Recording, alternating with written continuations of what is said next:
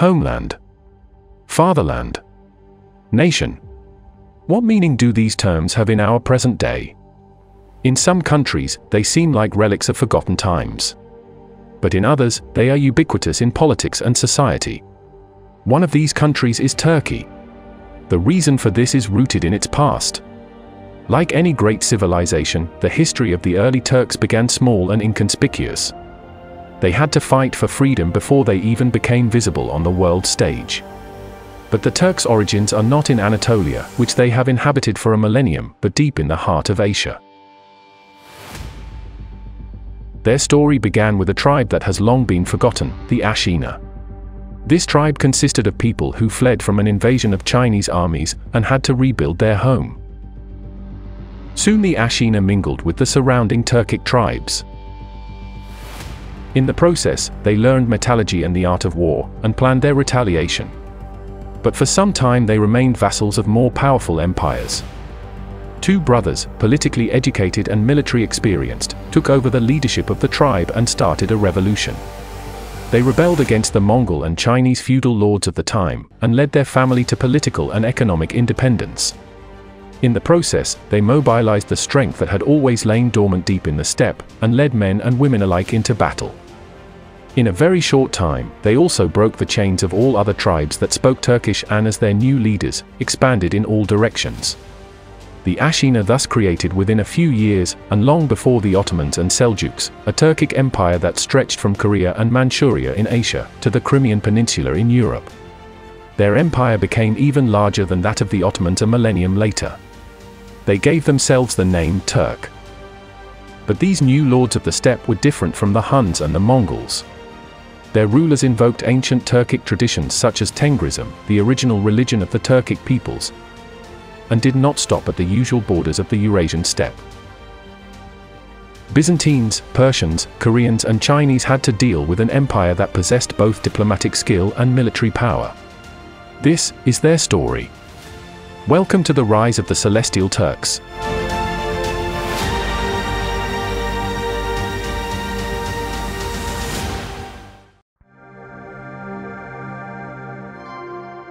The Turks have lived in Anatolia for more than 1,000 years. Their country, Turkey, is known for its geographical, but also cultural diversity, and forms a bridge between East and West.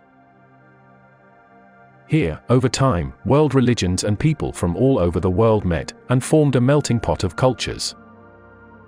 Every visitor can experience flowing transitions between tradition and modernity, from modern to Diyarbakir. And yet the specific influence of Turkish culture cannot be overlooked.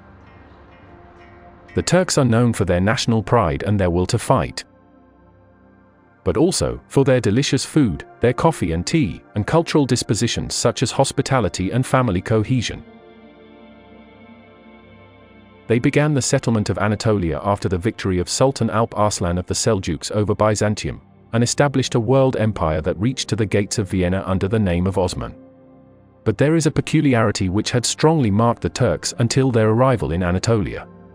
Their cultural past has been marked by many changes and their appearance may have changed, but the Turks in Turkey speak a language and maintain a culture whose origins lie elsewhere. And this is a special characteristic of all Turkic peoples. They never lived in one place for too long. This map from the 11th century illustrates this. For thousands of years, so-called Turkic peoples, groups that spoke one of the many Turkic languages, lived all over Eurasia.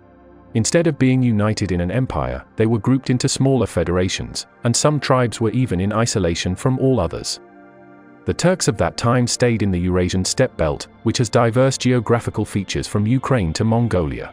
On the path to the interior of Asia, the steppe leads us to the place that became known as the origin of all Turks, equal to their dialect and way of life. To the legendary Altay. This region includes both green landscapes with many rivers and valleys and a mountain range that stretches across the entire area. Known in Chinese as Tian Shan, the highest peak is Tengri Khan, named after the ruler of heaven in Turkic mythology. This golden mountain is located in a border region that is currently divided among 4 countries. From here, it is over 4,000 kilometers distance to Ankara, the capital of Turkey. How and why did the Turks migrate so far away to the west? In the nearer vicinity, in countries like Kazakhstan, Kyrgyzstan and also in the northeast and south of Russia, are people who are also classified as Turkic. But away from Asia, besides the Anatolian Turks, other ethnic groups have migrated far away. For example, the Gagauz of Romania, the Turkmen of Syria and Iraq, or the Tatars of Crimea. These people are not 100% purely Turkish in origin, because genealogy has shown that they are descendants of many different ethnic groups. Turkic as an ethnicity emerged only over time, but their identity, shaped by language, tradition and religion, is precisely Turkic.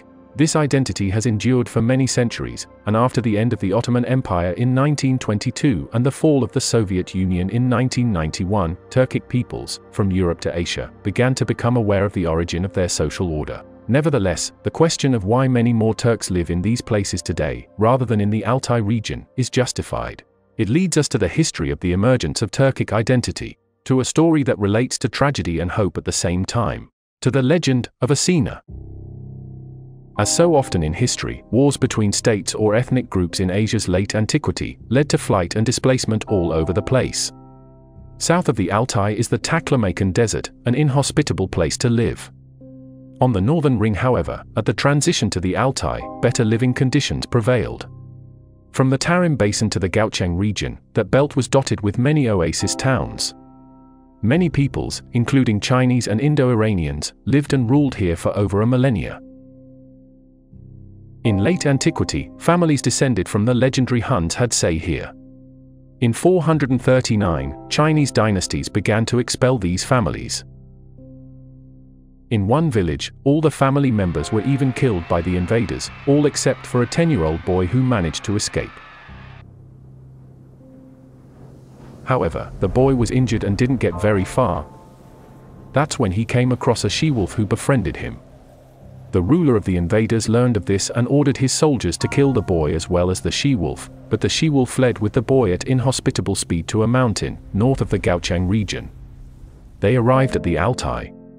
She housed him at a cave surrounded by a plain with rich vegetation. The she-wolf fed the boy and watched him grow into a man. At some point, the two merged, and she gave birth to 10 little boys, who then grew into strong men. In adulthood, these 10 left the cave area and mingled with the surrounding villages. Each of them in turn had children, and so an extended family of 700 came to be. They all bore the name Ashina, in honor of their mother, who was called Ashina. The symbol of the wolf has been omnipresent in Turkish literature and in some political circles ever since. But Ashina was not a grey wolf as often told, but a blue wolf. Blue because of her fur, which shimmered bluish when the boy saw her. And because of her connection to Gok-Tengri, the ruler of the eternal blue sky, who, acting as a god, had brought Ashina to earth to save the boy from death. With new courage, the Ashina men learned the art of war and took revenge on their father's enemies. The legend of Ashina at this moment passes to the legend of Ergin Khan. The protective mountain ranges, where the boy and the she-wolf had taken refuge, represented the only protection of the family from the enemies. A blacksmith, presumably one of the 10 sons, made a hammer with the help of which the men could smash the mountain range and clear the way. This opened the gate to the outside world. This moment was the mythical birth of the Turk. So, the Turk was literally a wolf's son, and had a talent for forging metals, with which it was possible to make weapons. This story is a myth that is supposed to metaphorically explain the origin of the Turkic civilization. Interestingly, it has parallels with the origin stories of the Indo-Aryan Wusun, who lived nearby, and even with that of the Romans. The city of Rome came into being after orphaned brothers Romulus and Remus were taken in and suckled by a she-wolf. The two grew up to be men, and Romulus created the city named after him. The wolf then played a not insignificant role in the collective consciousness of the Romans as a national animal, along with the eagle.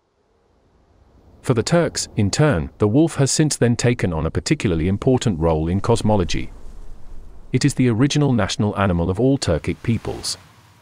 But the myth is based on a true incident. The special units of the Gokturks were called Boru, meaning wolves. Moreover, the rulers of the Gokturks held annual ceremonies in the Ancestors' Cave to commemorate the Ergin Khan legend. And the Chinese annals tell us about a historical event that could explain the background of the legend. The last Han princes in Gaochang, Wuhui and Anshu once fled north from an invading army and arrived in the Altai region, where they resettled with their families. There, they became vassals of the Ruran. The Turks, as is well known, had later also been their vassals, and coincidentally appear in the chronologies of Asia at the very time in Altai, in 439, when the last Huns disappeared from history. This is the origin of the claim by Chinese scholars that the Turks are the descendants of the ancient Huns. In any case, the real life of the Turks at that time was anything but mythical. Rather, it was exhausting and extremely routine. Turks in medieval Central Asia seem to have led a completely different life than people in modern Turkic republics. This includes, of course, their lifestyle of domestic and livestock farming. They lived not in houses but in yurts, large sturdy tents that could be dismantled and rebuilt elsewhere at any time. The yurt represented the center of Turkic nomadic life. In the winter, families used it to move to the warmer south, and in the summer months back to the north to escape the heat. The Turks practiced private economy by hunting animals, raising livestock, plantations, and participating in the lively trade along the ancient Silk Road. Hunting was essential for every member of the family. From an early age, every boy and girl learned to ride horses and hunt wild animals. Therefore, in the course of time, the Turks developed into excellent fighters who could handle bows and arrows better than, for example, the Romans or the Chinese. It was the same with the Huns before them and with the Mongols after them. This was the heritage of the steppe. Traditions gradually crystallized and were passed on from generation to generation, often in the form of drama and song. These traditions are summarized under the term Torah. In all those times, the Turks lived in connection with nature. And their Torah, in turn, was closely connected with their religion. Tengrism encompasses the belief in Tengri, the ruler of the eternal blue sky, a being that, unlike other religions, has not been personified. Tengri is an entity that sees and hears everything. However, Tengri is not explicitly a punitive god. If someone had lived a morally good life, they would be treated well in the afterlife. Someone who had consistently misbehaved would have to bear the consequences, and go through the many levels of the underworld, until they would have to answer to its godlike being, Erlik. This is the first aspect that makes Tengrism so unique.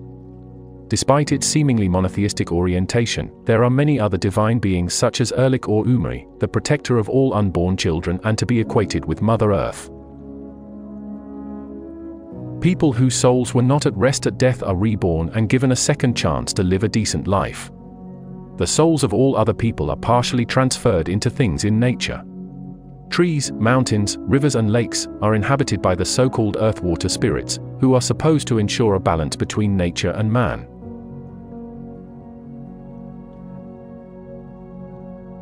Many Tengrist customs have survived and are still practiced in Turkic-speaking countries, from Turkey to Kazakhstan, among the Yakuts in Siberia as well as the Tatars in Crimea. Examples include certain rules of behavior after the birth of a child and before the funeral of a family member, the decorating of wishing trees, sacred numbers such as 7 and 40, and the shaman drum. The shaman did not play a central role in Tengrism. The ancient Turks were not shamanists, although the shaman performed important tasks. For example, he mastered herbalism and acted as a healer of the sick. He also had to perform ceremonial rites to contact Tengri and the other deities, and thus give advice to the ruler. In general, Tengrism is a harmonious balance of forces. Ideally, people should live in harmony with nature. They should not eat and drink more than necessary.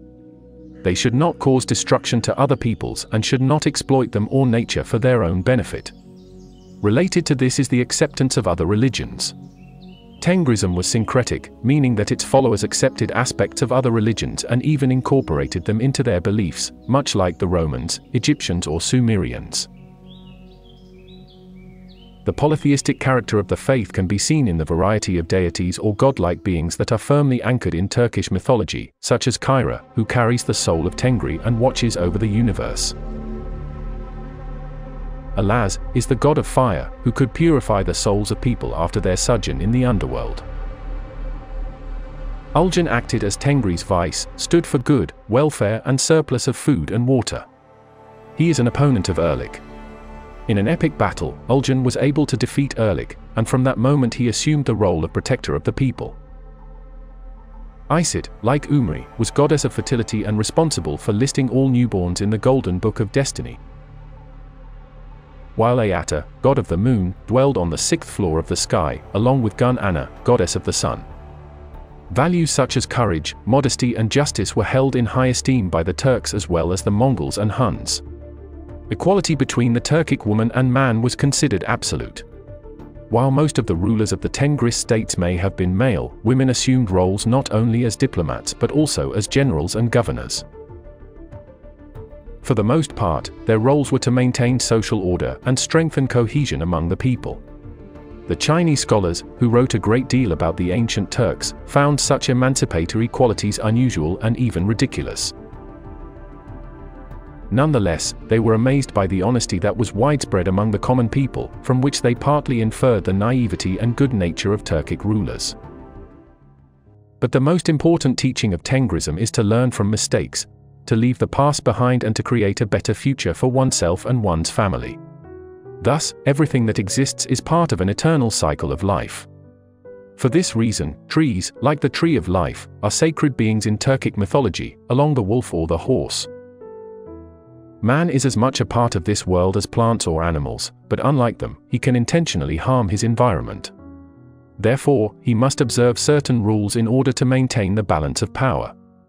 Someone who must go to the underworld after death is not trapped there forever anyway. Instead, the souls are allowed to ascend to the afterlife after their punishment has been served, and settle on the 3rd floor of the afterlife. The afterlife and the underworld have each 7 floors. Tengri dwells on the highest floor of heaven, and Erlik on the last floor of the underworld. Connected to this is the idea of the tree of life, which connects heaven and underworld with earth, and allows ascent and descent between these dimensions. The Turks thus shared in their cosmology a concept that exists in the Scandinavian countries of Europe. And Tengri bears striking similarities to the Sumerian god Dinja and to Dais, the sky god of Indo-European mythology. In any case, Tengrism is not dogmatic. Someone who constantly praises Tengri but leads an antisocial life must pay Erlik a visit after death. But another human who would not have even prayed to Tengri or ever thought of him, perhaps even been a follower of other religions, but instead led a good life, would be rewarded by Tengri after death. The details of social order, meaning rights and prohibitions in a nation, must be worked out by the people among themselves. Tengrism merely provides the framework for coexistence. In this sense, Tengrism is less a religion, and more a philosophy of life. About 100 years after the flight to the Altay Mountains, the Ashina reappear in history. In the meantime, the clan had joined forces with the surrounding population, and nevertheless managed to hold its own against undesirable influences. But the leader of the Ashina, an elderly man named Tuwu, could not prevent the vassalization of the Ruran. The Ruran were the lords of the steppe at that time. They ruled over a territory that stretched from Manchuria to present-day Kazakhstan. Their ruler bore the title of Kargan, and saw himself as God's representative on earth. He looked down from his position on all those who lived in his realm and had to serve him. In addition to the Ashina, this included the Tila, a loose confederation of many Turkic tribes. Tuwu was not strong enough to put an end to this. But his son Bumin was fed up with the Kargan's rule, and especially with the lowly position of his family. In the year 545, he took over the leadership of the Ashina. At that time, the clan's members were known throughout the region as industrious blacksmiths who made their own weapons. Accordingly, Bumin set out on a customary raid into Chinese territory without the help of his Kargan. In northern China, 2 large families ruled, who were actually descendants of the ancient Huns. This Tuoba family had later split, and now the western Wei and northern Qi were hostile to each other. When the Ashina arrived in the Wei region, their chancellor, Yuan Tai, saw a unique opportunity. The young Bumin seemed ambitious and capable, and he was tired of Ruran rule, as were the Wei. Therefore, Yuan Tai approached him and proposed the establishment of trade relations. Bumin accepted the request, and thus began a secret alliance between the Ashina and the Wei. Shortly thereafter, a rebellion broke out among the Tila, threatening the rule of the Wusun. But the Khagan unexpectedly received help from the Ashina. Bumin crushed the revolt of the Tila Federation. He was the first to bring the 250,000-strong group of steppe warriors under his direct control. Afterwards, he sought out the Khagan and demanded the hand of his daughter, as a thank you for his efforts. But Anagui, the Khagan, refused, calling Bumin a lowly slavesmith. In doing so, Anagui had set off a chain of events that would result in his downfall. Bumin angrily broke off all relations with the Wusun, and instead asked for the hand of a Wei princess. Yuan-Tai agreed and sent the emperor's daughter, Changal, to the Ashina. The alliance of the two families was now complete, and with the Tila warriors in reserve, Bumin began a revolt of his own against the Wusun. Bumin's army defeated Anagui's forces in a great battle in Mongolia in 552. The defeat was so devastating that Anagui committed suicide, and his family fled to China. The Wusun were forced to retreat from the steppe and found refuge with the northern Qi, rivals of the Wei. Bumin now ascended to the vacant throne, assumed the title of Khagan, and founded his own empire, the Empire of the Turks. Princess Changal became Khagatun, or Hatun, a fellow empress, and the Ashina the new ruling dynasty of the Asian steppe. Within 6 years, Bumin had accomplished what the Ashina and other Turkic tribes could not do in 600. For the first time in history, a state emerged that was both inhabited and ruled by Turks. A state that became even larger than any steppe empire prior. The Ashina referred to themselves as Turkic, or Torok, from which the name Turk is derived. The name probably referred only to their own tribe. But they were not the only Turks around. Most of the ethnic groups of the Tila Federation, and other tribes and kingdoms of Eurasia, spoke the same language as the Ashina, Old Turkic. When Bumin's family extended their influence over the entire steppe, they too adopted the term Turk. Their language and traditions had already been the same. But now the Turks of the early Middle Ages were also, politically, united. Bumin was not the first Turkic ruler in history, but he was the first to demand to be called the ruler of the Turks. With the ambition to unite the other Turkic tribes of Asia under his banner, Bumin set to work with his brother, Istemi, to expand their realm. Together they led the Ashina family to fame and power. Their first great goal, however, lay not in Central Asia, China or Europe, but in Korea.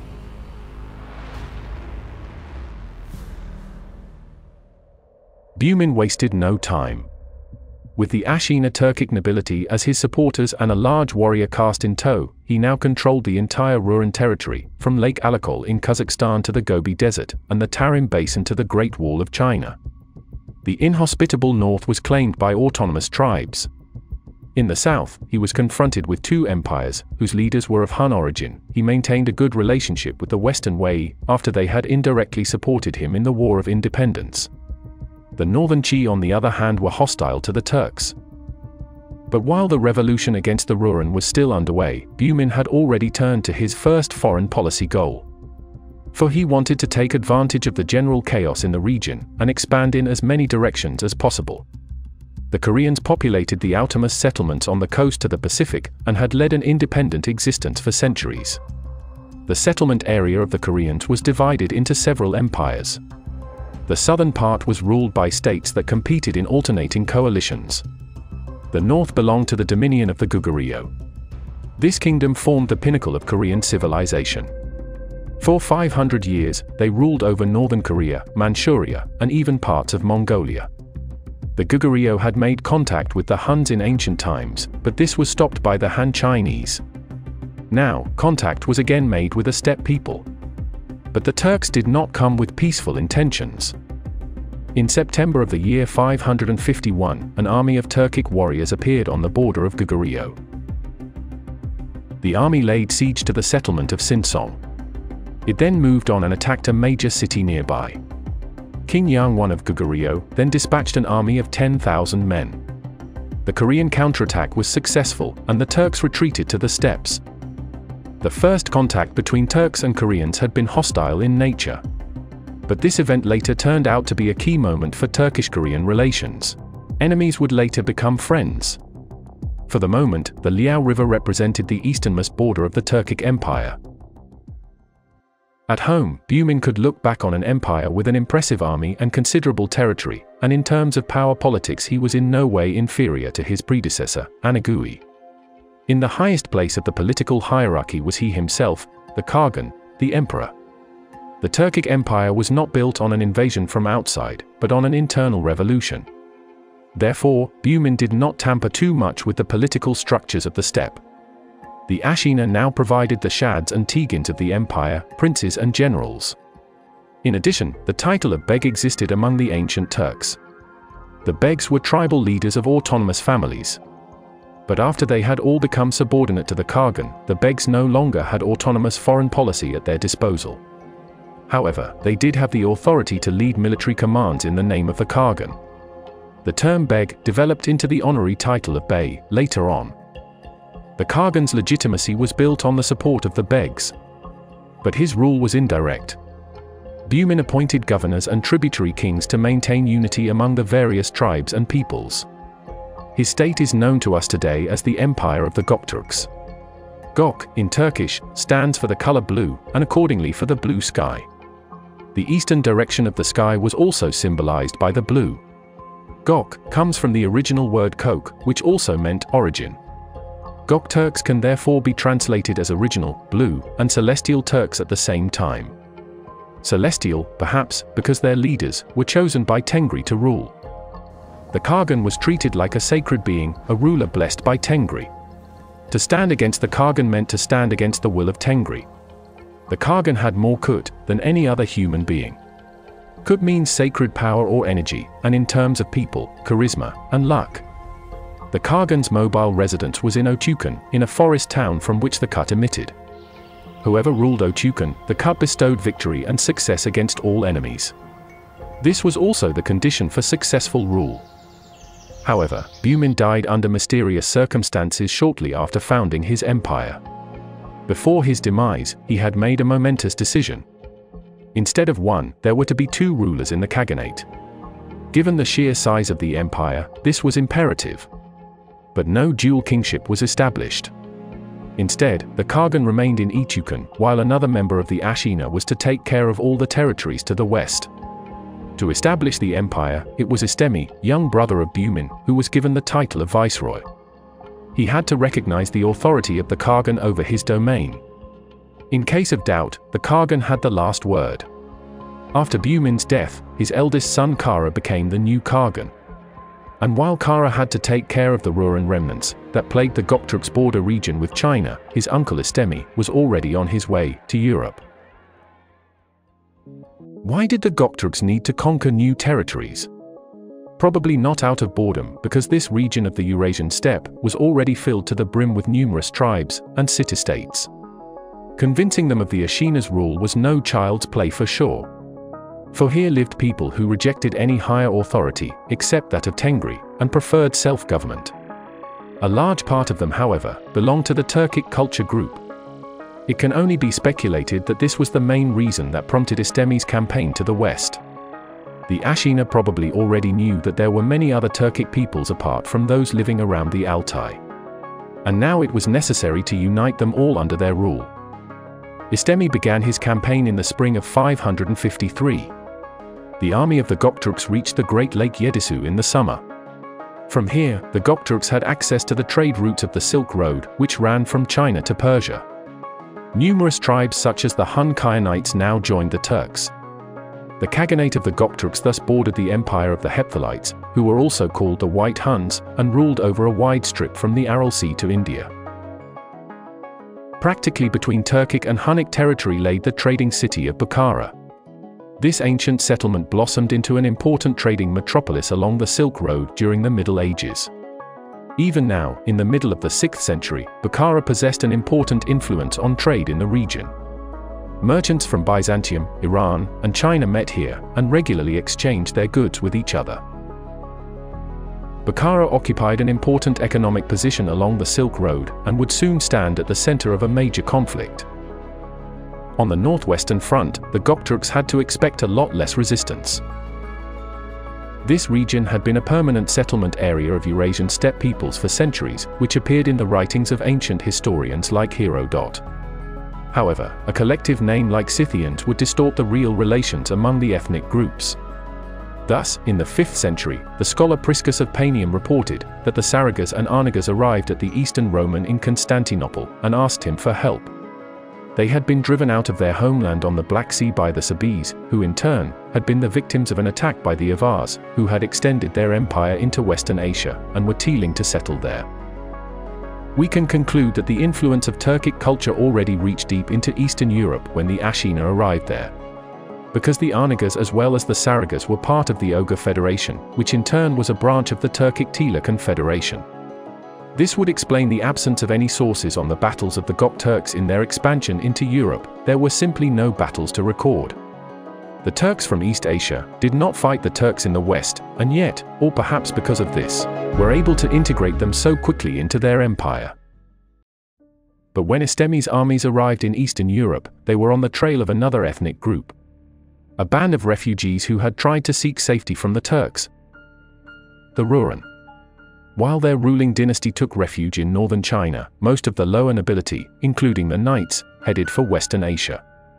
In the process, they encountered and mingled with the Avars, who probably had ties to the Rouran. Due to thin sources, Rouran and Avars cannot be equated, but it can very well be assumed that the Rouran refugees took control over the Avars. Therefore, within a short period of time, the Avars developed from a tribal federation to a khaganate. The title of Khagan, which now actually belonged to the Gokturks, was claimed and continued by the Rouran in Europe. Therefore, the Turks were after them.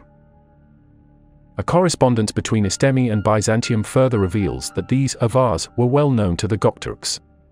Before their tribe could rise to a great empire, the Avars had to consolidate their rule over the Slavic and partly Germanic tribes, and for this they needed a promise of protection from Byzantium. In doing so, however, they were pursued by Istemi's retaliatory troops. In a message to Emperor Mauricios, he let it be known what he intended to do with the Avars.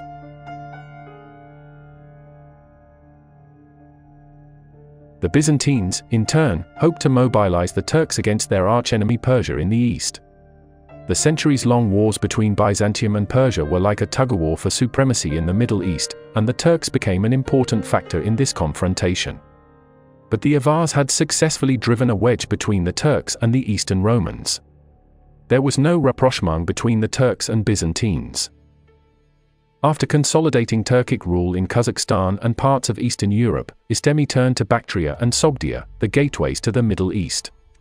South of the Hephthalites, in Iran, the Sassanids, who had established a new Persian empire after the collapse of the Parthian Empire, were just waiting to re-establish their historical dominance over Transoxiana. The Sassanids and Hephthalites were therefore hostile to each other. Then, shortly before the outbreak of hostilities between the Persians and Huns, the Gokturks arrived in the area. Like the Byzantine emperor, the Persian king now turned his attention to this new great power. The Turks, under the banner of the Gokturk Khaganate, were militarily more tightly organized than ever before. All the smaller tribes in the area now pooled their military capacities and could march at Istemi's command. But in the event of Istemi's conquest of Sogdia and Bactria, the Turks could have closed the Silk Road to Persian or Byzantine traders at will at any time. Therefore, the Sassanids secretly approached Istemi and made him a proposal he could not refuse.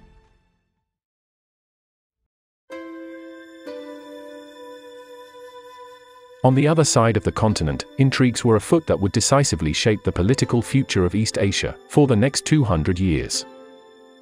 The Qi dynasty, fearing an invasion by the Gokturks, had a 400-kilometer wall built along the border with the Khaganate. At the same time, the Qi housed high-ranking Rouran dynasty members. The neighboring Wei dynasty, on the other hand, had immediately handed over Rouran refugees who arrived on its territory to the Gokturks. There had been a cold war between Wei and Qi for some time, and the Gokturks played a central role during this conflict as a third faction, similar to the situation in the Middle East. Despite walls and state borders, the traffic of merchants and traders was relatively borderless in those days. Kara, the new Khagan of the Gokturks, took the title of Issyk and led a campaign against Dengzhou, the leader of the Rouran. Emperor Wenshuan, himself descended from the Turco-Mongols Yanbei, had offered Dengzhou and his family protection from the Turks. In February of the year 553, However, Deng Zhu was forced by Wen Xuan to go into battle against the Gokturks himself, thus maintaining Qi influence on the steppe.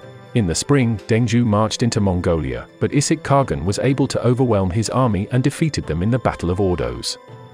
After months of intrigues within the Rouran dynasty, Anlu Okan, the last son of Anagui, assumed the position of leader on the orders of Emperor Wen Xuan. Al-Nushan, incidentally, was a son-in-law of the emperor. Taking advantage of this family alliance, the Qi emperor hoped to persuade the Rouran to attack the Turks again. But Anlauchen realized how he was being used as a pawn and rebelled against Qi rule. He led 50,000 men into battle in September, but was defeated by the imperial army. Wen Xuan again repelled a second Rouran attack in the winter, and had some 30,000 Rouran members captured. Women and children were sent into slavery. The Qi had defeated the Rouran, but exhaustion had gradually set in due to the exertions of recent years. Apart from the misguided strategy of Wen Xuan, a permanent alcoholic, their geopolitical position was deteriorating massively. And the Gokturks under the banner of Isik had, for their part, secured the borders with the northern Chinese states, and furthermore prevented a return of their former feudal lords to the steppes. At that very moment, Isik died. Circumstance of his death? Allegedly an illness. Fortunately, a state crisis was averted after Mukan, the next eldest son of Bumin, ascended the throne with the support of the nobility, and stabilized the political situation in the year 554. In the following years, Mukan pursued an active foreign policy by destroying the remnants of the Rouran in the northwest, and subjugating the stubborn Kyrgyz on the Yenisei. The Kyrgyz were known for their mining, and were now supplying the Gokturks with gold deposits. Shortly thereafter, Mukan also conquered Khitan territory, and integrated these Proto-Mongols into his empire. The power of the Turkic Empire grew rapidly in a short time. In 554 or 555, the empire of the Gokturks was already twice as large as the legendary steppe empire of the Asian Huns. And thanks to the Sogdians' assured supply of gold and iron and control of trade along the Silk Road, the Khaganate became increasingly attractive to merchants and traders from around the world. The Turks increasingly hosted diplomats and religious pilgrims from India, Tibet, and China. Although the Sogdians lived in the western part of the empire, they had already opened trade routes to China while the Huns still ruled over the steppe peoples. After the establishment of the Turkic Empire, more and more of them flocked to the east. Gradually, Sogdian merchants settled in Ochukan and on the Altai, and took over administrative activities in the service of Mukan. The Sogdians became intermediaries for the Turks in their disputes with the Chinese. In the process, they also lent the Turks their script, which later became the Old Turkic script. Thus, the national alphabet of the Turks was born. Almost at the same time, the Western Wei collapsed. They were replaced by the Northern Zhou under the leadership of Yuan Tai, Bumin's acquaintance. Yuan Tai had been active in the service of the Western Wei as a high-ranking general for 20 years. He died in 557 after the establishment of his own empire. His two successors each died after a short time. It was not until Emperor Wu took office that a prolonged period of stability began in the Zhou Empire. Under these circumstances, Emperor Wu pursued a more offensive foreign policy against the rival Northern Qi dynasty. To achieve his goals, he needed the help of the Turks, with whom Emperor Wu had reaffirmed the alliance shortly after coming to power. He made the following proposal to Mukan. Turks and Zhou Chinese would go to war against the Qi. The Turks would be allowed to keep their booty. In return, Mukan would bequeath one of his daughters to Emperor Wu. Mukan agreed. Thus, both rulers linked their family alliance with their geopolitical interests. In the west the Byzantines and Avars, in the south the Huns and Persians, in the east the Koreans and Chinese. After a period of success, difficult geopolitical times were ahead. The fate of the empire, and its inhabitants, was now in the hands of Istemi and Mukan. The 560s began for the Gokturks with two major military conflicts. The first took place in Transoxiana after Istemi's troops marched as far as Bukhara. Turks and Huns fought each other for 7 days and 7 nights in a massive battle. On the 8th day, the Turks captured the Ark, a citadel and ruling palace of Bukhara, wresting the city from Hunnic control. Later, it would turn out that Istemi had held a secret rendezvous with the Persian king Khosrow, shortly before the battle. Both had agreed on a joint war against the White Huns. When the Turks entered Bukhara from the northeast, Persian soldiers from the southwest marched in at the same time. Thus, the White Huns were attacked in from both sides, and quite frankly annihilated. Bukhara went to the Turks. After Istemi established his rule over the trading city, he learned that the Hunnic nobility had left the area before the battle, and fled to Afghanistan. There they crowned a man named Faganish as their king. But after the Persians invaded there as well, Faganish became distressed, and had to submit his people to the rule of the superior Persians. Istemi then changed his attitude toward the Huns, and offered Faganish both refuge and a piece of land in the Khaganate. Faganish accepted, and so the remaining Hephthalites became Istemi's vassals. They were allowed to retain lesser Hunnic royal titles, and were only required to recognize the authority of the Ashina dynasty. Istemi thus integrated Hunnic warriors into his army, and with the conquest of Sogdia, deprived the Persians of an important source of power. In the following years, many Turks settled in the cities along the Silk Road, including Tashkent and Samarkand, so that they came into close contact with the Sogdians, a people consisting mainly of merchants, traders, and diplomats. The surrounding region is now known as Turkestan, the land of the Turks, who rose to become the dominant culture in the centuries that followed. While the Gokturks were still in power, there was a real economic boom in Central Asia. Chinese reports show that agriculture, manufactures, and trade of the mainly Iranian natives in the west of the Khaganate experienced a new heyday. The Gokturks also financially supported the development of infrastructure. For example, sewage systems in Sogdia were repaired after decades of wars. The Tashkent region of Kyrgyzstan also saw technical advances in pottery and glazing. However, after the White Huns were defeated, the Khaganate bordered the Persian Empire for the first time. The border remained unsettled. In addition, there was the question of control of the trade routes leading to East Asia. The battle for the Silk Road had just begun. Meanwhile, in the east, Mukan joined the Zhou dynasty in the war against the Qi dynasty. The southern front was led by Zhou general Daxi Wu. His goal was to capture the border town of Pingyang. In the north, a combined Turkic-Chinese army attacked. The Turkic warriors joined forces with an army of Chinese led by Yang Zhong. The combined force then marched into the Qi area, and advanced to Taiyuan. The northern Qi, led by Emperor Wucheng, could not withstand the onslaught of the Zhou and Gokturks. However, Wucheng did not stand by idly. He instructed the legendary general, Hulu Guang, to stop the Zhou attack in the south. At the same time, Wucheng himself marched off to Taiyuan with an army to repel Yang Zhong and the Turks. When he entered the city, he was so impressed by the strength of the enemy soldiers, that he initially wanted to flee the battlefield. Only at the urging of some high-ranking princes did Wucheng turn back, and face his enemies. The Qi were unable to drive out the attacking army, but were able to hold Taiyuan for the time being. The city was then besieged by the Turkic army in the winter of 563-564, but never fully brought under control. It was not until the following spring that Wucheng was able to turn the tide, and force the Zhou Gokturk army to retreat. At the same time, Hulu Guang's forces were victorious over Daxi in the south. Thus, the first offensive of the Gokturks and the Zhou Empire had failed to meet expectations. Daxi led a second offensive the following year. This time, the Qi Emperor Wucheng ordered the two generals Duan and Hulu to protect Luoyang from the Zhou onslaught. Indeed, the combined Qi army quickly defeated the forces of Daxi. While Hulu could rejoice in the rise of his prestige and a title awarded by the emperor, Wucheng had to worry about the fact that it had been mainly the Gokturks who had attacked and successfully plundered the Taiyuan area. The Turks had retreated without suffering any casualties, and they had not even joined the second offensive, while the Zhou only narrowly lost the battle. In the end, the Ashina and Zhou dynasty sent signs of strength to the Qi, and the Turks asserted themselves as a major power in the region.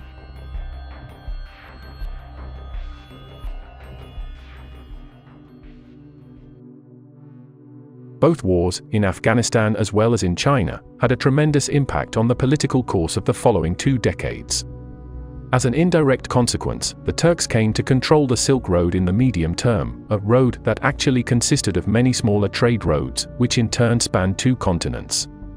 For the longest time, the notorious commodity, silk, had been exclusively cultivated in East Asia.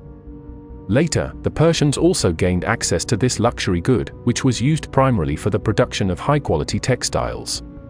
Besides silk, cotton, spices, minerals and other valuable goods were also transported and traded. Trade was carried out by merchants who acted as private individuals along the trading posts.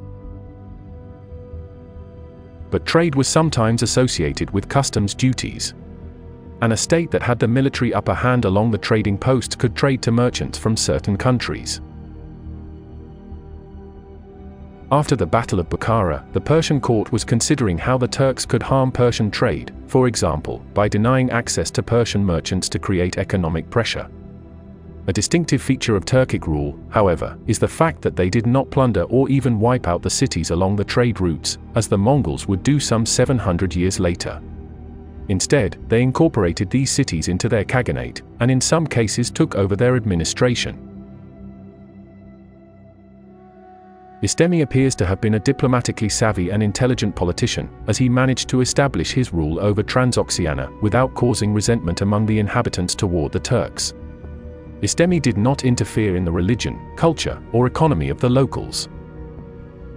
Instead, he integrated individual personalities into his system of vassals, deputies, advisors, and courtiers. This form of indirect rule was common among Turkic empires. But Istemi had great ambitions. Conversely, the Sogdians had already made plans to expand their influence along the Silk Road with the help of the Gokturks. They wanted to increase trade with the Byzantine Empire. But first they had to obtain permission from the Persian king to pass through Persian territory in order to reach Anatolia. The skepticism of each other was mutual. Fearing that Istemi was secretly preparing an invasion of Sassanid territory, Khosrow personally marched one day with a large army to the border region of Tabaristan, also called Gurgan, on the southern coast of the Caspian Sea. And indeed, there he met Istemi in person, who seemed as if he had already been expecting Khosrow. The Turks had passed the Oxus and were not in front of, but already behind, the gates of the Iranian highlands. Khosrow kept calm and presented Istemi with numerous gifts. Presumably they were celebrating a joint feast. In the process, Khosrow managed to persuade Istemi to hand over his Hun vassal Faganish to the Persian capital. As a result of the agreement, part of the Hephthalites became a vassal state of the Sassanids. In return for this exchange of vassals, the Gokturks agreed with the Persians to draw a border along the Oxus River. The Persians also renounced their claim to Sogdia. To seal the agreement, Istemi bequeathed one of his daughters to Khosrow as a bride. The relationship of this Turkish princess with the Persian king later produced Hormizd IV. The peaceful coexistence was shaken one day due to an incident.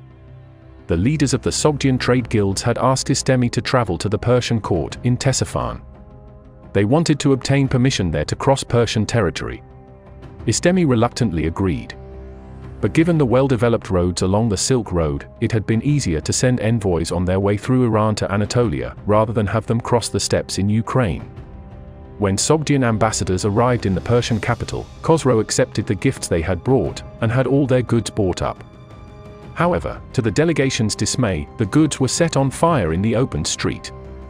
After Istemi sent a second delegation to Ctesiphon, Khosrow even had the Sogdians poisoned this time. This was clearly an open threat to Sogdians and Turks alike. There was no passage for Sogdian traders to Anatolia, and thus no possibility for the Turks to establish relations with Byzantium via the southern land route. Shortly after the incident, a Sogdian named Maniak paid Istemi a visit at court. Maniak was an influential merchant and politician in Bukhara, and asked Istemi to send an envoy under his own leadership directly to Byzantium. According to Maniak's plan, the Sogdians would bypass the Persian market by taking the more dangerous route across the Volga River, where the Turkic-speaking Arnagars, Bulgarians, and other tribal federations lived. He wanted to propose to the Byzantines a political alliance with the Khaganate. Istemi agreed to the plans. In 568, Maniak traveled to Constantinople, where he and his friends were warmly received by Emperor Justin II. Byzantium and Persia had made peace for the time being, but the emperor was still interested in an alliance with the rising Turkic Empire. Here the envoys learned that the Byzantines had had the means to produce silk themselves since 555.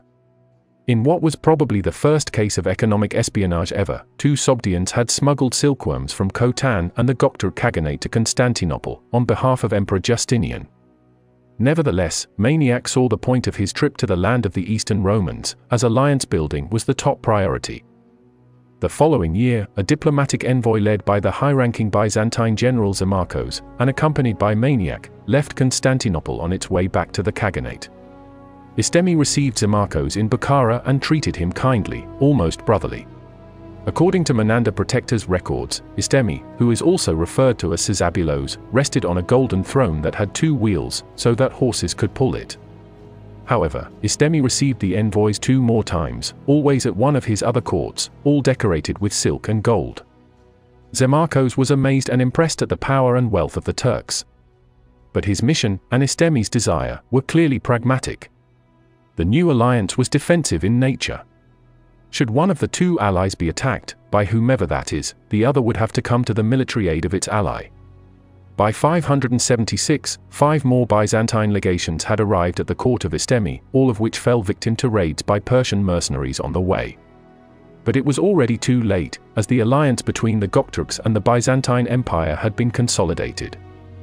The diplomatic reports of the Byzantines, moreover, provide information about the social structure of Turkic society. The position and role of women, as already mentioned, was different from what we might imagine today.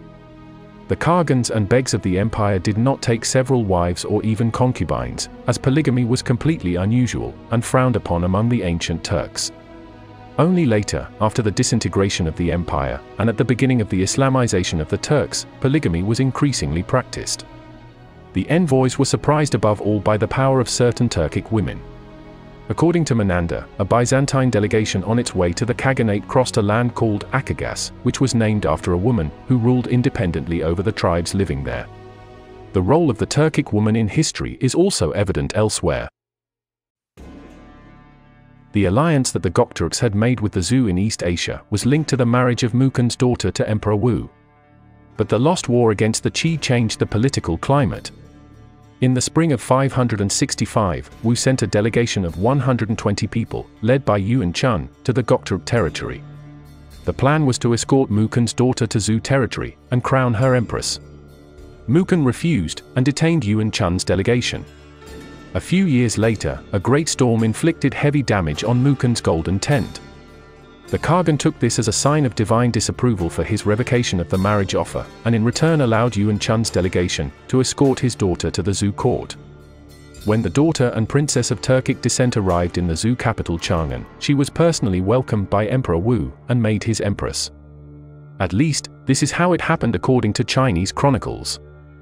The veracity of this story must not be assumed in its entirety, for it imposes on the Turks a stereotype that the Chinese often cultivated about nomadic peoples. Mukun is portrayed throughout the chronology of the Chinese as a powerful and courageous ruler, but from the perspective we have just illustrated, he was also stubborn and naive. So were the Huns prior to the Turks, supposedly. Only after a great storm did he realize his mistake, and the Chinese emperor, unlike Mukun, was merciful and did not hold a grudge. This was obviously written in favor of the emperor. Nevertheless, it is a historical fact that the Turkic princess entered the service of the emperor and became an empress. She is described in the sources as immensely beautiful, and always appropriate in her actions. Interestingly, Emperor Wu does not seem to have favored her personally, as there were other women at his court who were ethnically Chinese, and thus first class. It was only after Lady Dou intervened that he treated her more favorably in day-to-day politics. Lady Dou was the emperor's niece. She wanted her uncle to show greater favor to the empress, to appease her home state, and to be able to pull them more strongly to the side of the Zhou. This speaks volumes about the connection between the young Turkic women and her family, the Ashina. She proved to be the main link, and guarantee, of the Gokturk-Zhou alliance. At the Zhou court, they gave her the name Empress Ashina. In 578, Emperor Wu died, and his son, Yuan Yun, ascended the throne as Emperor Xian. He honored Empress Ashina as an Empress Dowager. This basically meant that even though Empress Ashina was a widow, she remained at the Chang'an court, and was given preferential treatment by everyone else. She had basically risen one rank in the court's social hierarchy. After his death, she was again honored by his successor, this time as Great Empress Dowager.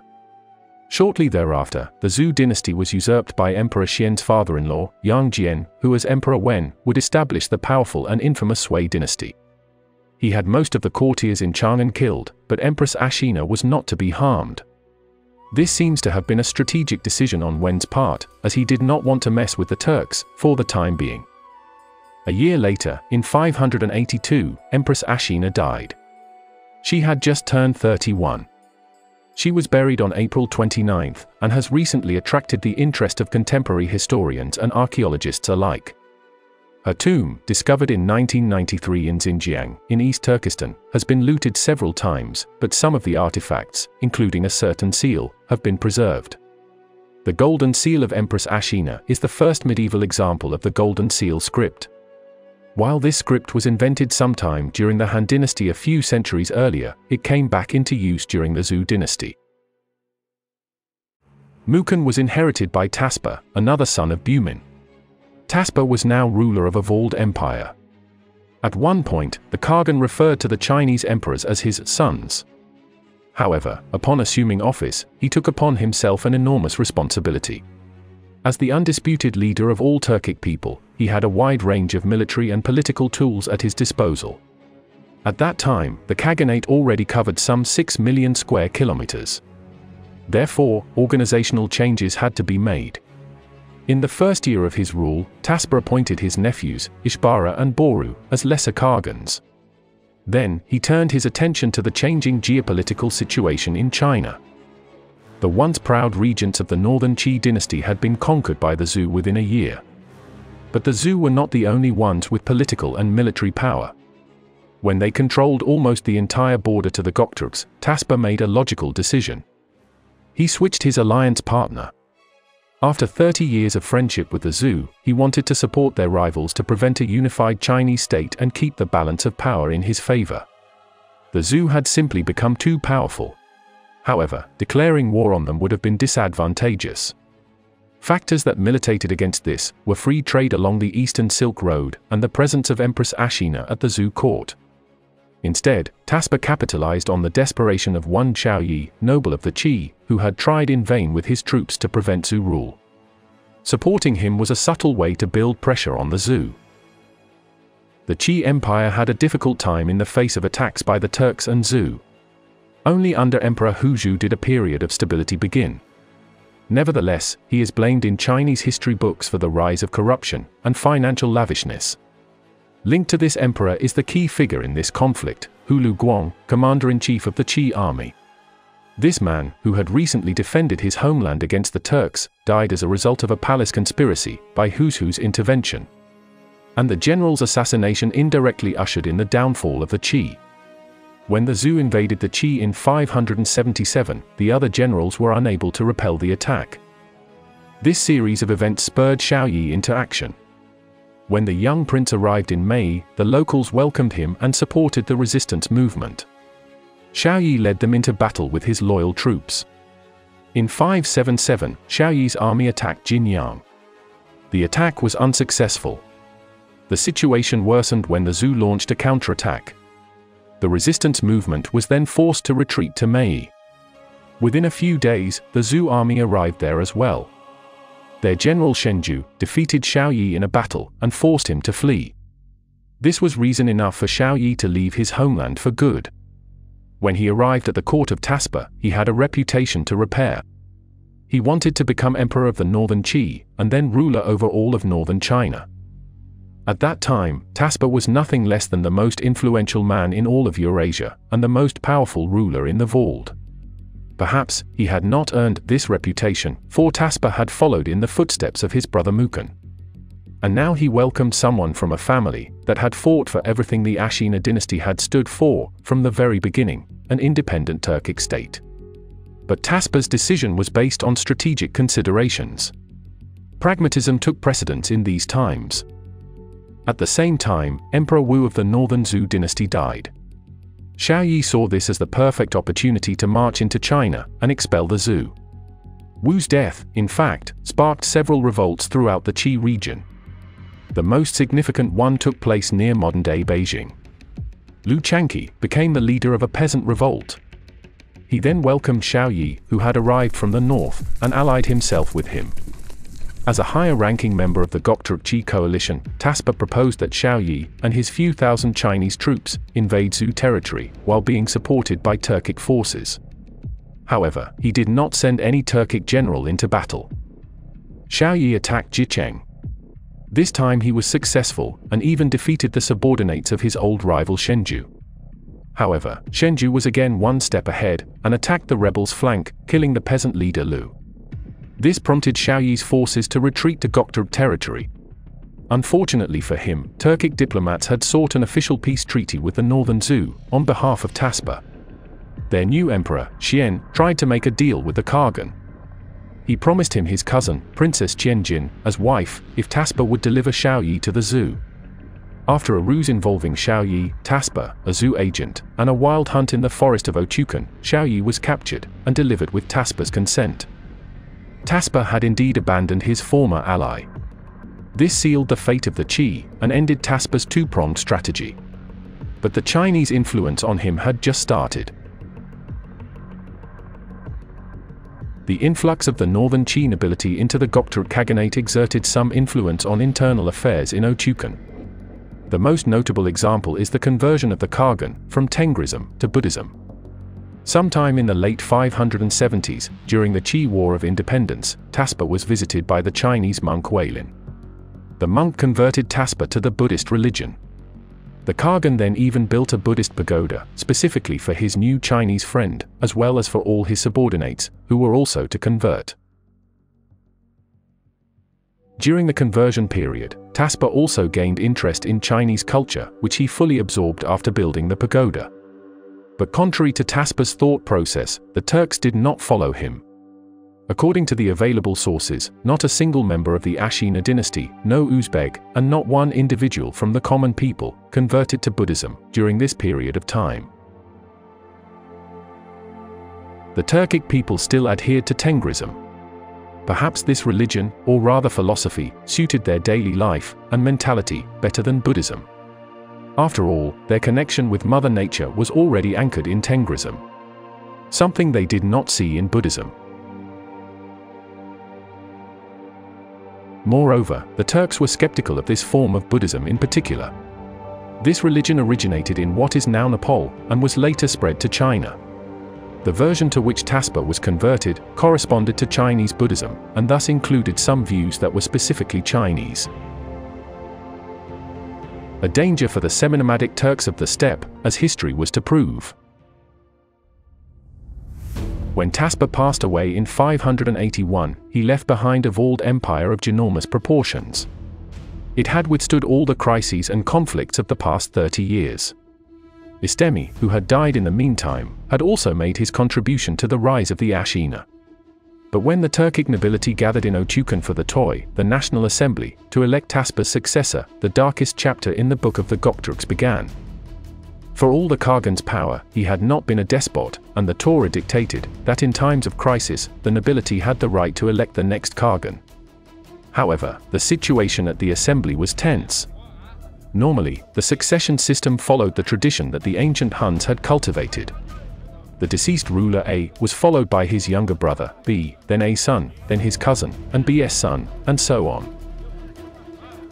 But this time the tradition was overridden on the Toy by a prince named Ishbara, the son of the long-dead Isik, and lesser Khagan under Taspa. Now, he objected to Taspa's inheritance arrangement. Taspa's wish had been to select his nephew, Torman Apa, son of Mukan, as the next Khagan. But designated successors did not exist among the Turks. The Khagan had no right to choose his own successor. This age-old rule was intended to prevent the power of the throne from remaining in the hands of a single line of the dynasty for generations. A touch of democracy? Since all of Taspa's brothers had already died, the eldest man of the next generation would have had to follow after his death. The eldest of all sons in this case was Amrak, the actual son of Taspa. But the prince held back with his objection. Besides, there was another problem with the succession to the throne that might do him or Ishbara justice.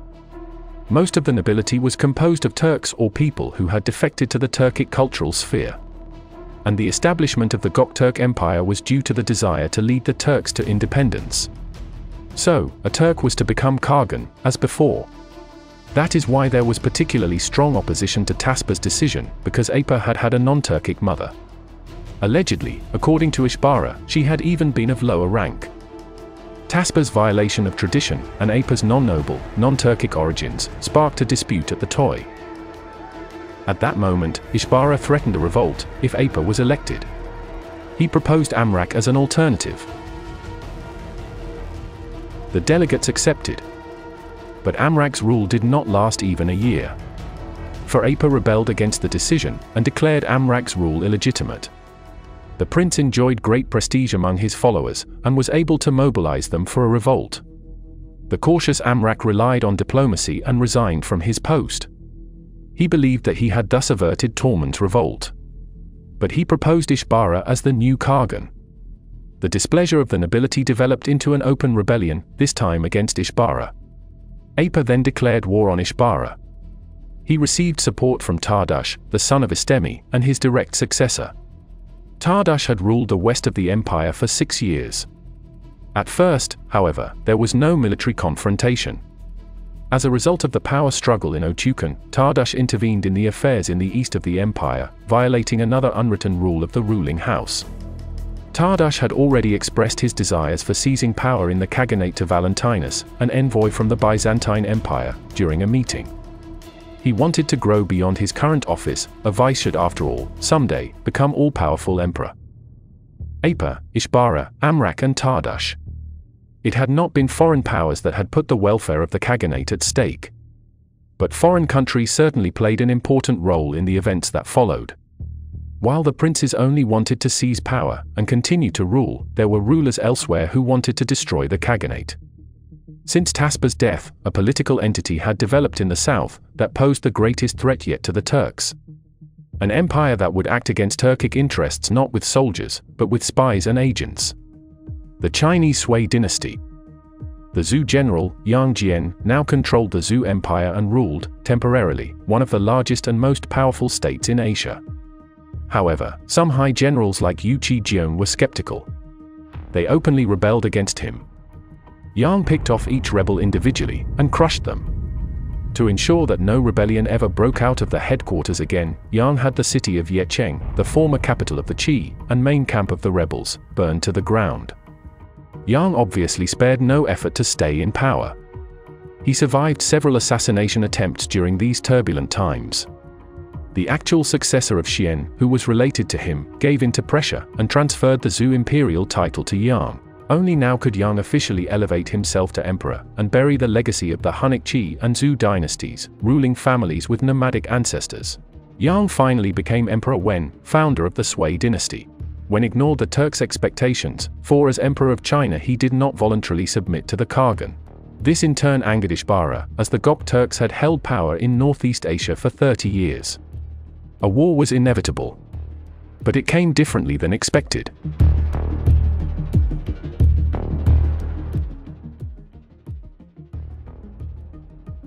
The 550s had been a time of awakening for the Gokturks, the 560s a time of victories, and the 570s a decade of tensions.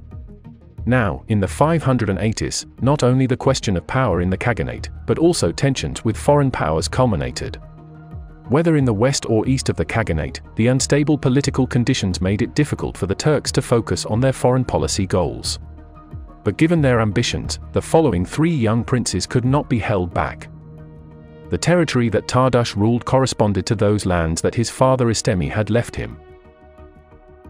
He was in constant contact with the Byzantines. Against the Persians in the south, he undertook a short plundering, but the Oxus remained as the Turkic-Persian border. Then, a diplomatic éclat with his old allies happened. The last diplomatic mission by the Byzantines that we know of was in 576. Turks had, who was one level below Tardash in the political hierarchy, received Valentino's mission brusquely and unfriendly. Valentino's task had been to inform the Turks of Tiberius' ascension to vice-emperor of Justin, and at the same time, to reaffirm the Turco-Roman alliance against Persia. But Turks had was in a fury. he accused Valentinos of still harboring the Avars, and thus preventing the Turks from taking revenge. Because of his lowly position as governor, he did allow Valentinos and his companions to move on to the court of Tardash, but shortly thereafter, he goaded Anagai, prince of the Utigars, and Bokhan, a Turkic general, to invade.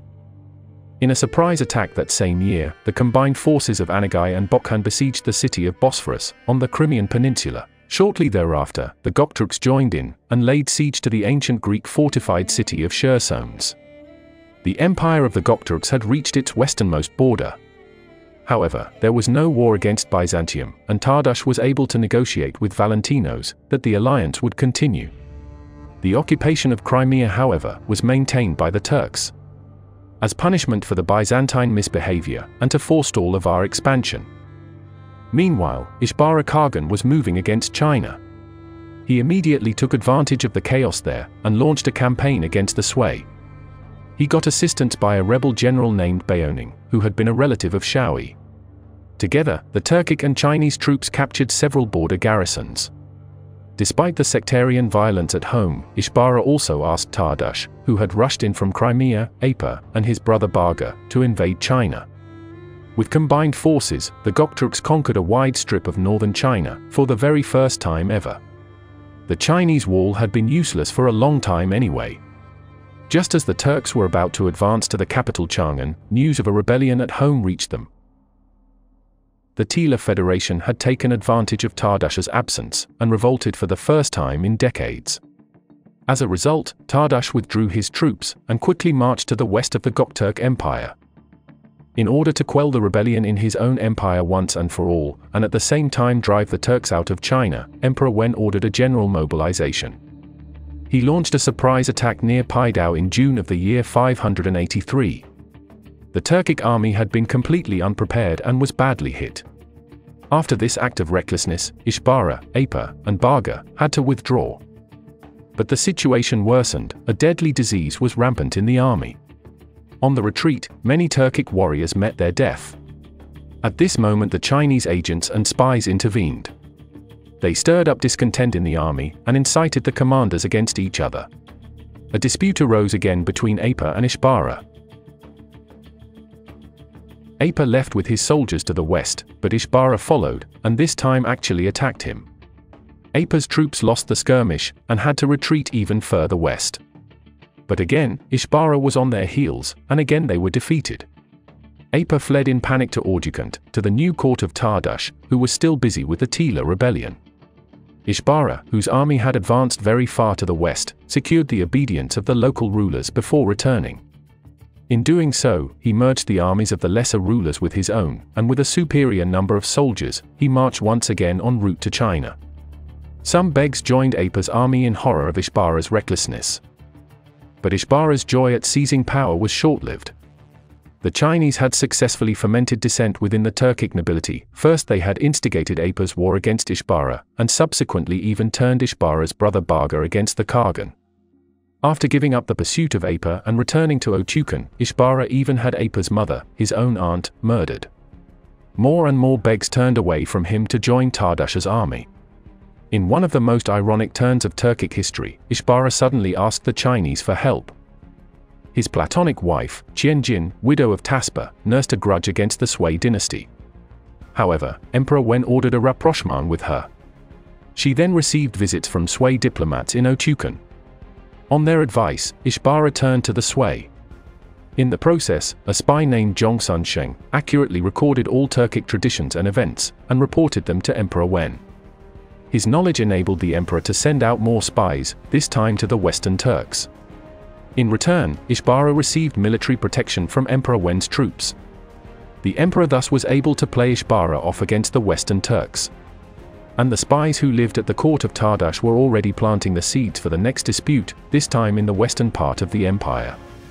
For if Ishbara were to be defeated by Tardash and his allies, Wen would only have to give the order for the stronger Western Turks to be the next to splinter. In the end, the danger from all Turkic rulers, be they Khagans or begs, would be averted. At least, this was Emperor Wen's train of thought. The Chinese played the game of divide and rule.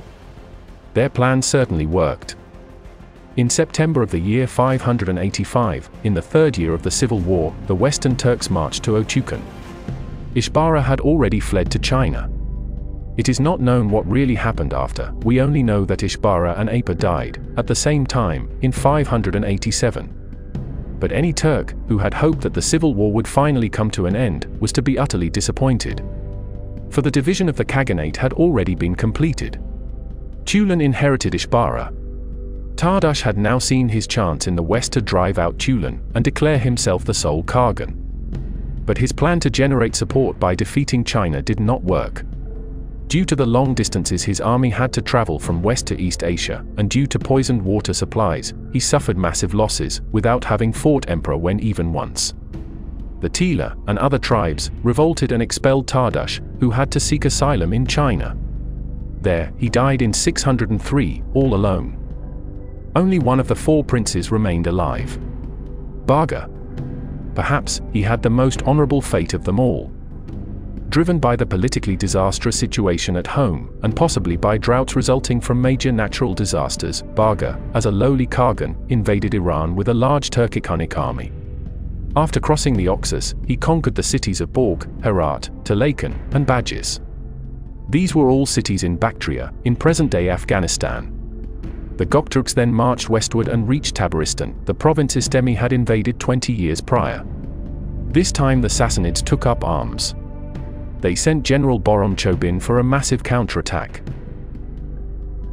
In the Battle of the Hyrcanian Rock, he defeated the Turkic army and pursued them to the Oxus, where, allegedly, he personally hit Baga with an arrow, killing him. Borom Chobin even reached the Bukhara area.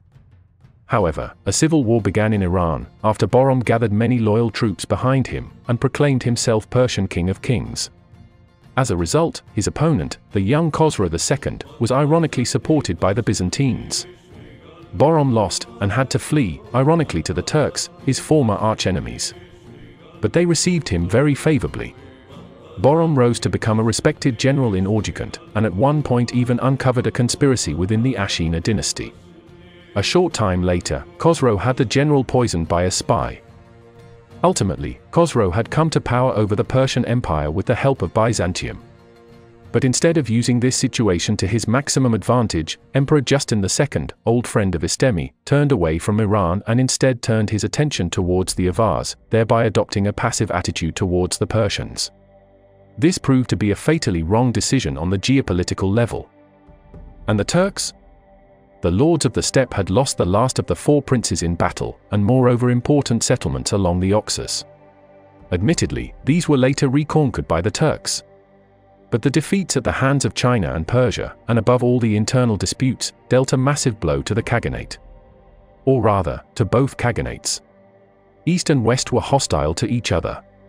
Rulers kept exchanging friends and enemies with each other. Who ruled hardly mattered anymore.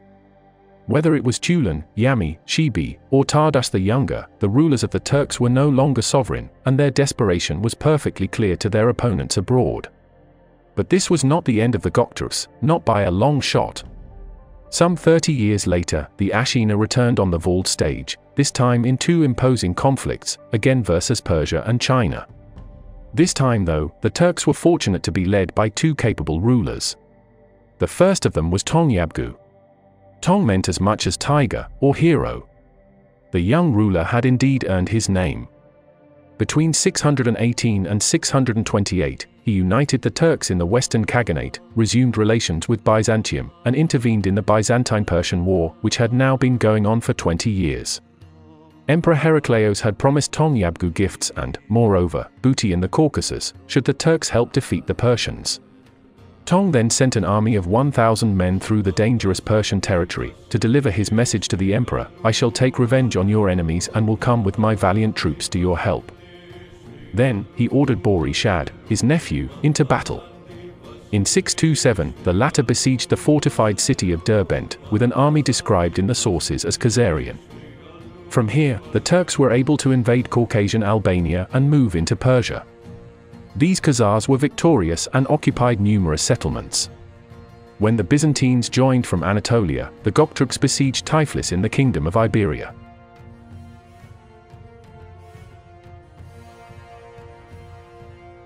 Heracleios and Tongyabgu met in the camp, embraced respectfully, and gave each other gifts. The Turks withdrew after 2 months, and the Byzantines marched to Nineveh, where they triumphed over the Persian army. Encouraged by this victory, Tongyabgu returned, successfully invaded Tiflis, and had the city sacked.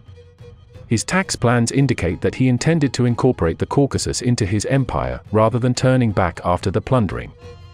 3 years later, when the Persians launched a counterattack, the Turkic general Chorpan Tarkhan would move into Armenia, lure the 10,000 Persians into a trap, and destroy them in battle.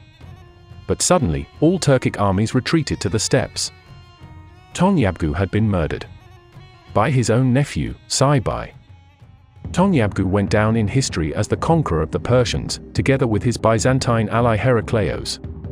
But he could have achieved much more for his empire, had he not been killed by his own flesh and blood. Political chaos broke out again in the Western Khaganate. This time 10 influential tribes, the Onark, took power. However, the Turks no longer acted in unity.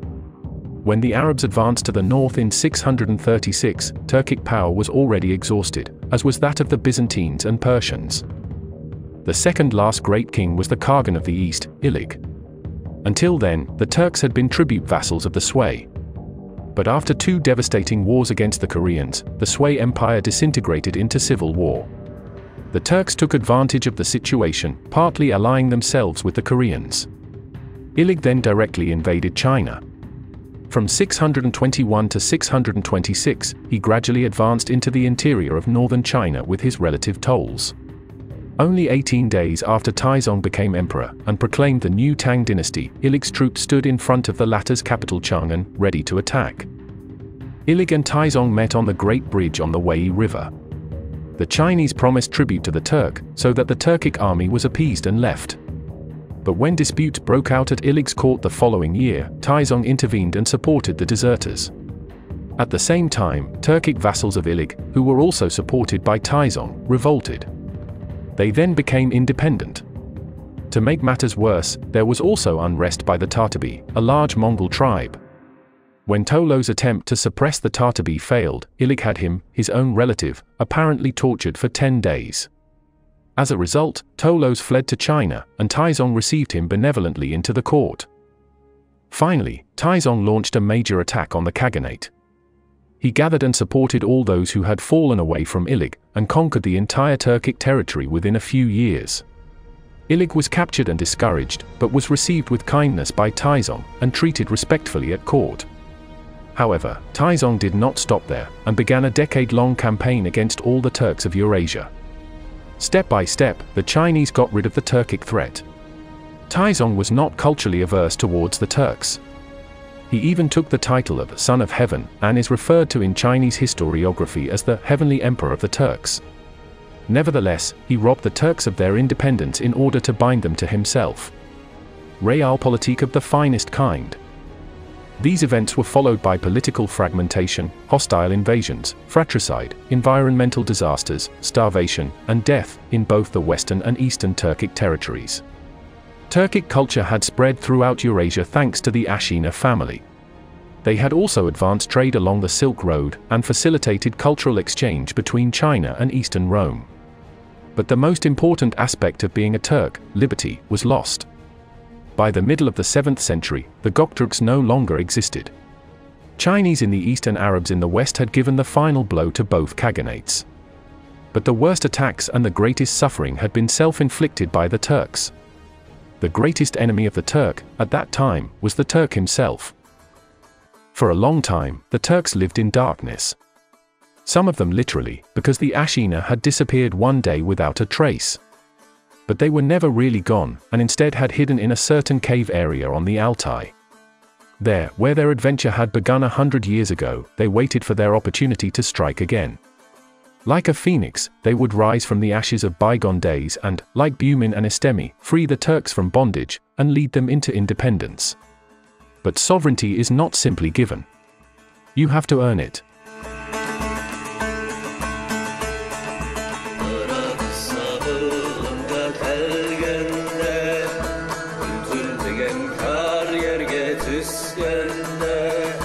Tomburamlı ağlar man yürek sazım